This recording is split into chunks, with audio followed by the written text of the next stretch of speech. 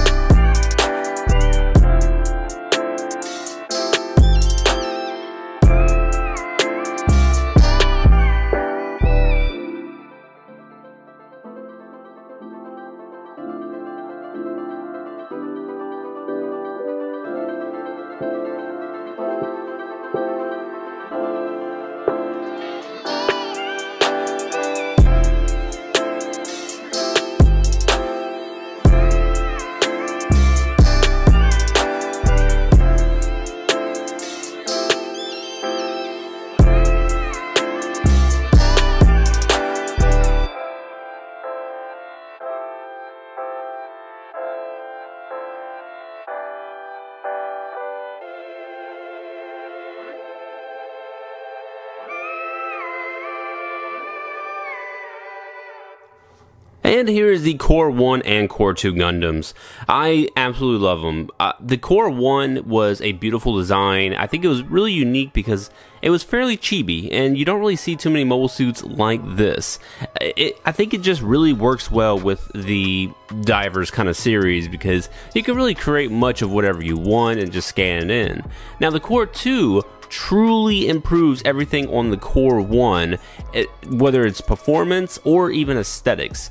Maybe you could say aesthetics is going to be more, opinionated, but I think this is a fact that the Core 2 just looks so much better because the proportions look right, and when it comes in terms of articulation, it actually has an ab crunch. One of the biggest complaints I had of the Core Gundam. So the extra things I do love about the Core 2 Gundam is going to be like the extra clear parts right there on the top of the head as well as the chest. I think it just brings out more color and just a little bit better design on the Core Gundam. Maybe that's what is missing, maybe not, but to me, it just adds a lot more of personality to this kit. And of course the arms are just going to be as chibi as ever, looking really good though. Legs going to be fat and stocky. The backpack is pretty much the same, nothing really new going on here except for the design of the beam sabers. They are just going to be a little bit different. And like I mentioned before, this is actually going to have an ab crunch, which is going to be just way better when it comes to articulation, so you can kind of just move it like that. Now when it comes to articulation, this kit is not going to have any problems getting to some good fancy poses. And this kit does come with two beam sabers with beam effect parts. One is going to be the smaller kind of dagger size ones. That's going to be from the 2007 Gundam Exia, and you're going to have the two long ones as well.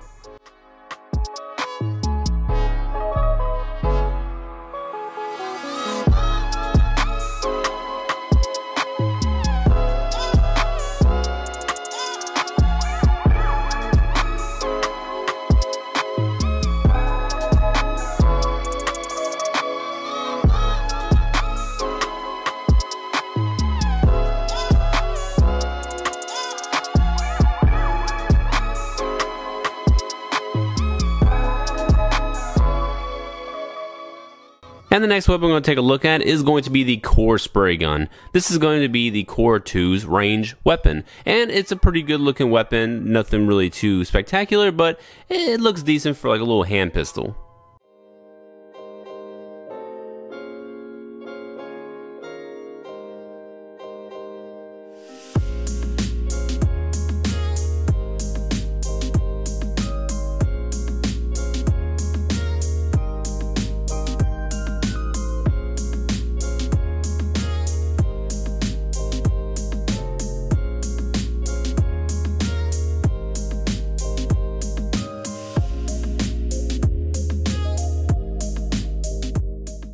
And here is the Core Defensor. This is basically a shield, but it also acts as a unit for the transformation of the Core Gundam. It looks great. I honestly love the design. It's obviously taken from the Wing Gundam, but for the most part, it's not a bad shield whatsoever. And it has a little bit of a gimmick, so I'll show you that in a little bit. And the Core Gundam can hold it up without any issues whatsoever. I think if you put it in certain positions, it's going to sag a little bit, so just make sure whenever you're positioning it wherever you need to, either tighten the joint or make sure you just find that little sweet spot. Now to put the shield on the back, you're just going to have to take this little top piece off. Then you're going to bring this piece out, flip the handle down, put this piece back in, and plug this directly into the backpack. So I can tell you right now, I am not a fan of this mode. It just looks weird. It's a giant like tail essentially. So yeah, I'm not the one that's going to be putting it in this position at all on my shelf. Now for the transformation, we're just going to flip the arms to the sides, rotate the legs, bring these feet down, bring these arms inward, push these legs up in that kind of like wing look, rotate the feet inwards, flip the head around, take the shield. I'm going to flip this little handle up, take the shield and the body, and you're basically just going to plug it all in like so. Plug the gun into the nose of the shield, and lastly put the shield right back on top of the, flip the beam sabers back, and lastly just plug the shield right on top. And here it is all transformed. Honestly, I don't mind it. It's not the best thing I've ever seen transformed, but it works for what it is. It's a small Core Gundam, and I'm supposing it's going to boost a little bit faster, and it's going to be a little more agile in this form. Once again, haven't seen the show, but that's my assumption. So it's a harmless transformation in my opinion. And here's the Uranus armor. This looks amazing. I absolutely love this. It just screams like a cool sci-fi flight mode, unlike everything else, which was really obviously parts just slapped onto a little flight pack and that was it.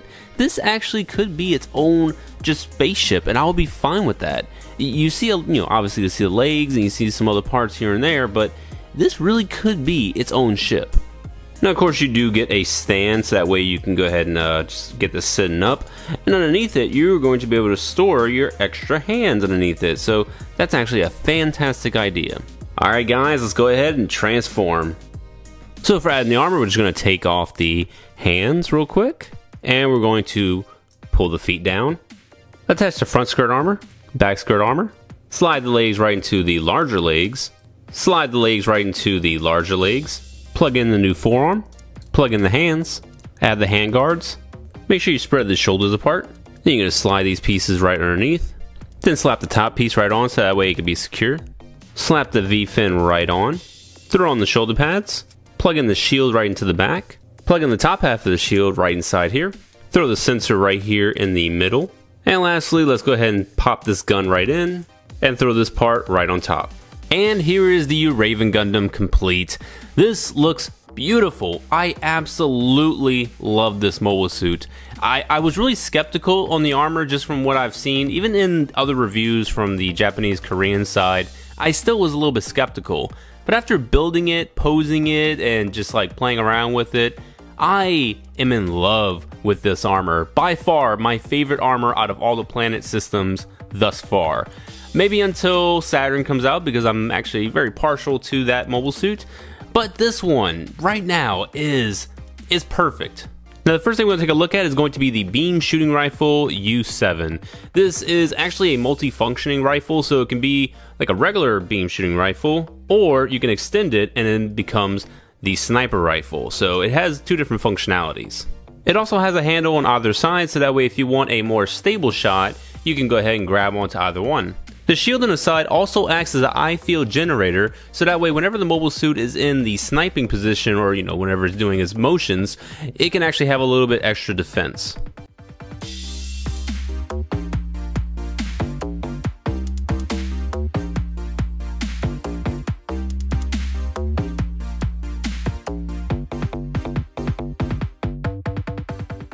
Now the next piece of equipment that this kit's going to have is the sensor bits. It's going to have 3 of them, 2 of them mount to the shoulder, which is this, and this can actually rotate around back and forth. What they are basically just little bits that gain intelligence on the enemy, like doing some reconnaissance. So they're really good for a sniper because the sniper is going to be on the move and he needs to know where his target is, so that way he can accurately hit its target and make sure he's not in the line of fire anywheres. But this is really cool, and you can detach them and you can plug them into stands.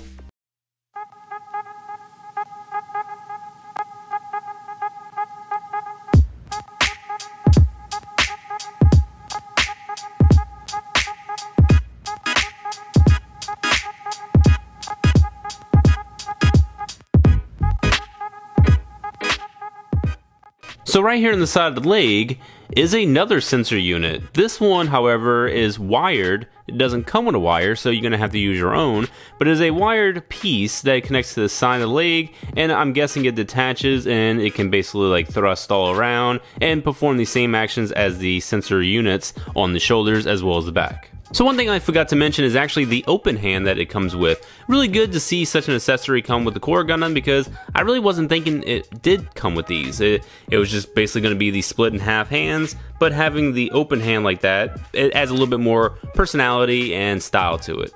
Now the last set of weapons that it's going to have is the beam sabers. It's basically the same exact beam saber, but this time it has a longer effect. Ooh.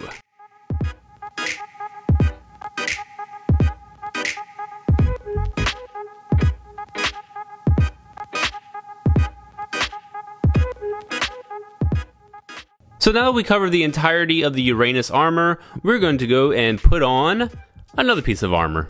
And here it is in the Earth 3 armor. To be honest, I'm going to be completely blunt with you guys.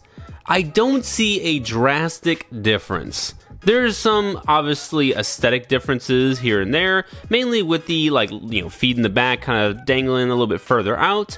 You are going to have the ab crunch, and then the overall center of the chest is going to be a lot different and just pretty much looks a lot better.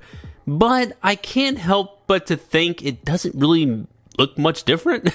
It kind of just is the same. So I'm not really all gung-ho about it being in this form. It looks good, and if I had an extra one, maybe I would pose it in this armor instead. But to be honest, I think the Uranus armor is significantly better. And here it is in the V2 armor. Now, I know the first thing you're noticing is that the front skirts are not on. This is something I was going to save for the end of the review, but seeing as it's kind of noticeable now, I'm going to mention it. The joints and everything on the Core 2 Gundam is a little bit loose. And it's not everything. The main key things on the core Gundam that just doesn't want to stay on is going to be the front skirts, and then it's going to be the backpack adapters. So all the parts that just snap into the backpack, I have so much trouble having those things stay on, especially the one that is for the Uraven Gundam. And another little thing that just kind of keeps, messing up is going to be the waist. It's very loose, and then the shoulders. Sometimes the little armor on the shoulders just slip right off. Even if I pinch it all the way on top of the armor, it doesn't want to stay on with the friction. Now, I do think this looks way better than, I guess, the G3 colors of the core Gundam for the V2. This just looks significantly better. I love the white that goes with the rest of the white, and not that really weird purple, purplish color. It just is really not that great looking. But the white with the green, oh man, it looks so good. Also with the clear green in the chest, that makes this suit just really pop out. So yeah, I think this is the better version to get. So if you're gonna get the V2, I would highly recommend just getting the Core 2 Gundam to match along with it. Well, that's it for the review, guys. So, I'm sorry that I didn't put it right back into the Uraven Gundam mode. I just left that armor on because it's this whole desk. You may not see it, but everything is just scattered all around because I was just swapping all these parts in and out. So, I'm just leaving my final thoughts. This is a good kit. It really is something I love. I love the aesthetics. The articulation is really good for both the Core 2 as well as the Uraven. The only gripes I am going to say is a lot of the loose parts. Some joints are just not like, well, not joints, but some part connection pieces are just not sticking together as I intended, or as I guess maybe even the kit intended. So it could be a fault in my kit in particular, but I'm not really going to deduct too many points like of my invisible point tally score. I really do think it's a great kit nonetheless. Easy fixable, things. I didn't really see much seam lines. The head had a big seam line, so you're going to have to remove that if you decide you want to. For the most part, though, this kit is really straightforward. A lot of the seams are disguised as like two connecting pieces, so it doesn't look like actual seams. It looks like just two parts that are connected. So it doesn't look too bad. I honestly love it. I love the aesthetics. I love the colors. The accessories that you get with this is pretty good, pretty basic. You get a shield, you get beam sabers, and you get guns. So it's really standard. The sensors, the little bits, those are really cool, but the fact that they are the male points, you're going to have a female point stand, like something that you can plug it into, and there's not too many stands around that are female or have female adapters, unless you get one like the big stands, like the Axe stands or something like that, not Axe, if you get one of the Bandai stands, and those actually have the connecting parts with it, so that way you can plug it in. Outside of that, there's nothing really else that's notable about this kit. It's one of those that I think is going to come and go, but it is still a great kit to get and customize. I've seen lots of great customs online, so if you really want to just try your hand at doing some customs, the Core Gundam 2 is going to be probably one of the better ones to do that with. Everything is pretty much attachable, detachable, so you can have fun with the planet systems, or you can just make your own thing. That's it for me, though. Really, pluses all around. Get it if you really want to. But yeah, I'm pretty much going to be leaving it in maybe either this mode, because I think this is the better of all of them, or I might go back to Uraven eventually.